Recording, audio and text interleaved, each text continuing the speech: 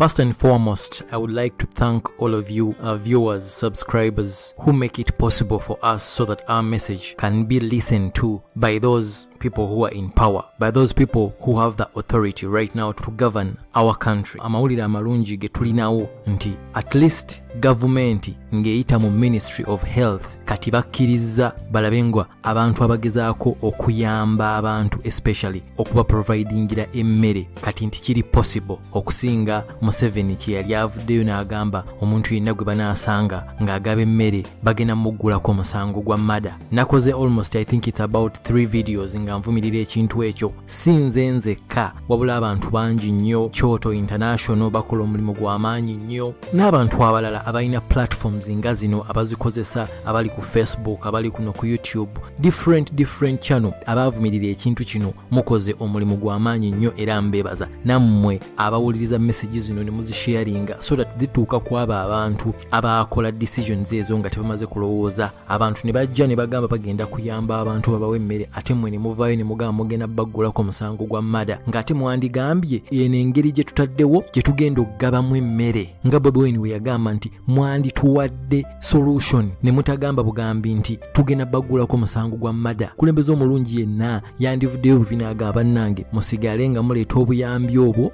government kwenaayongerera, naye emmere tugenda gidistributinga bwe tuti. Naye mu kifo ky'okugaba solution eyo ate bo baavaayo buvi ne bagamba omuntu yenna n'abaagaba emmere bagenda muggulako musango gwa mada. Nga bwe nkugambye nti si nze nzekka abaavumira ekintu kino, abantu bangi nnyo era nga mbeebaza, sisobola bamentioninga mannya mwenna ne mbamalayo. Amawulire ge nnina amalungi nti gavumenti ng'eyita mu Ministry ya Health baataddewo National Task Force nga abantu bonna abagenda okugaba emmere oba obuyambi tugenda buyisa mu Ministry of Health through the National Task Force. National Task Force eno ejja kuyamba bw'enaaba ng'eri transparent ng'ate tebagenda teeka mu corruption, ate obuyambi bwe tubawa n'abantu abalala ate batandika obbuwa abantu baabwe. Nga mumanyi enguzi mu Uganda, okitegeera senga emmere eno Ministry of Health through the task force bagigaba on transparency ne bagenda kwaba abantu abali needy ate ne batakikolamu business. Naye olw'amaanyi gammwe abantu abasharinga messages zino yengeri yokka government through the Ministry of Health weerowoozezza ku solution eno kwawulidde abantu nga boogera, abantu nga babawa amagezi, finally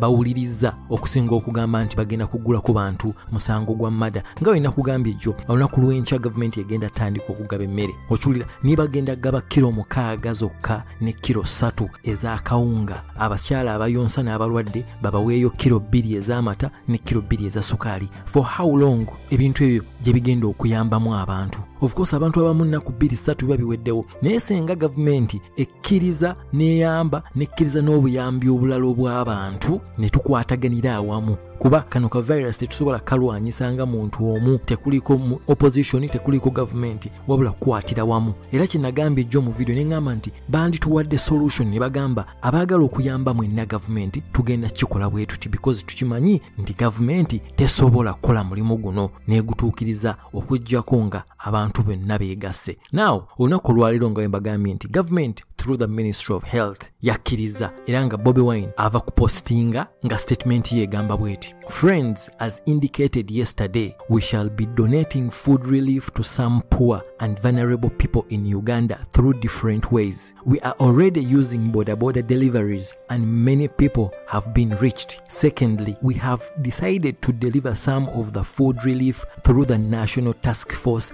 instituted by the Ministry of Health. Our hope is that the task force will go across the country and urgently run to the aid of our starving population in all corners of the country. In the meantime, let us all continue to observe social distance, stay at home if you can, and follow other precautions as advised by experts. I thank all of you who have made donations to this cause. The leadership of women in people power who are coordinating this activity just briefed me that the response has been overwhelming. Also hope that the task force will do its work transparently and not give in to corruption tendencies that have riddled such activities in the past. Aluta continua So kino kitegeeza ki? Kino kitegeeza nti baawulidde. Kino kitegeeza nti baawulidde message zaffe. Kitegeeza baawulidde nti naffe tulina solutions wadde tetulina authority. Wabula itasobola kuvaayo bwe binaagamba omuntu yenna agezaako okuyamba tugenda mugulako musango gwa mada. No, lwaki tovaayo na solution? Because guno mulimu gwa gavumenti, naye nga ffenna tukimanyi nti gavumenti tesobola gumaliriza. Kuba kilo 6 ez'akawunga tezirina kye zigenda kukolera family erina abantu abasukka mu 4.